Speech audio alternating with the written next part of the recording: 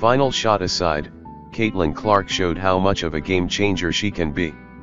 She did it multiple times while she was a superstar in college. Her game-winning buzzer-beater three-pointer helped Iowa end the regular season with a win over Indiana in 2023, and she did the same thing against a pesky Michigan State team in 2024.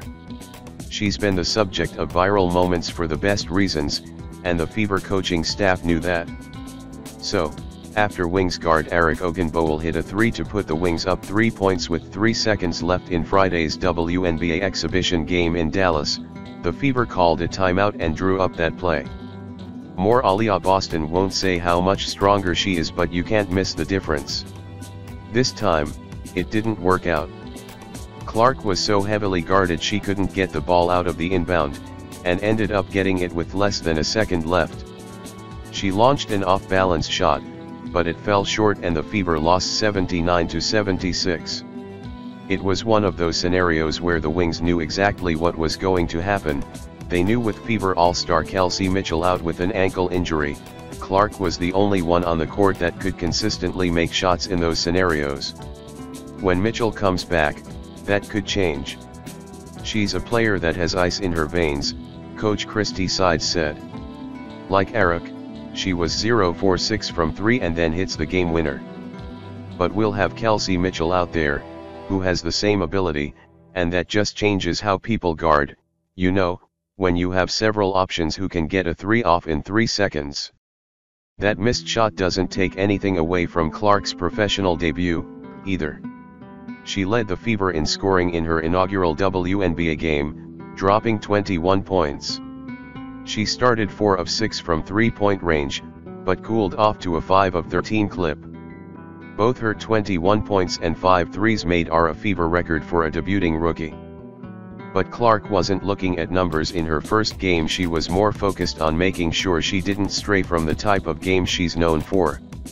With her step back, long-range three-pointers, one of which went over 2019 WNBA defensive POTY Natasha Howard's head, she was true to herself. I think there's gonna be a lot to go back and look at and learn from, because a lot of it is kind of different from college, Clark said. Just from, a technique standpoint or scheme standpoint, and what we do is not always going to be the same. So I think those are the biggest things, but I think overall, I just played really hard, and that's always something to be proud of. There's a transition period all WNBA rookies need to go through. They're coming off a grueling college season and entering an entirely new system, with new coaches, teammates, terminology and plays. And they only have 5 official days of practice to get it down before they're on the court. A lot of things are different, the pace is faster, the shot clock is shorter, players are more physical, and referees give more leeway for the game to go on. The biggest transition is just the physicality, Clark said. Everybody sort of gets physical and sometimes it doesn't get called.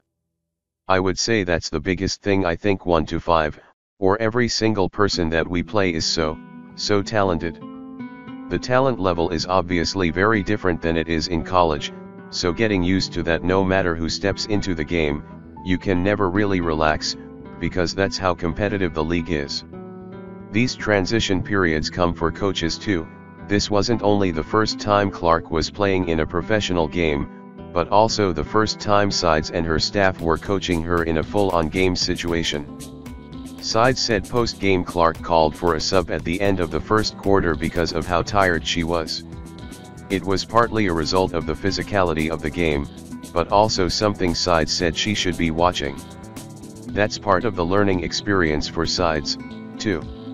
She got to the point where she was just completely gassed, Sides said. Like, when she looked over at me, I thought I was gonna have to go grab her and help her get to the sideline right there at the end of the first. We have to do better, we can't let her get to that point.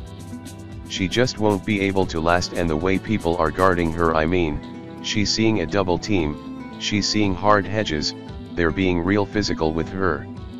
That's how it's going to be for her. And so we've got to make sure we're doing what we can to protect her. And so she's able to go into fourth at the same level she is in the first. There are crucial things for the Fever to learn from this game, which includes working through physicality and getting adequate rest during the game. At the end of the day, though, it's a preseason game, and the Fever came within 3 points of a team that made it to the playoff semifinals last year.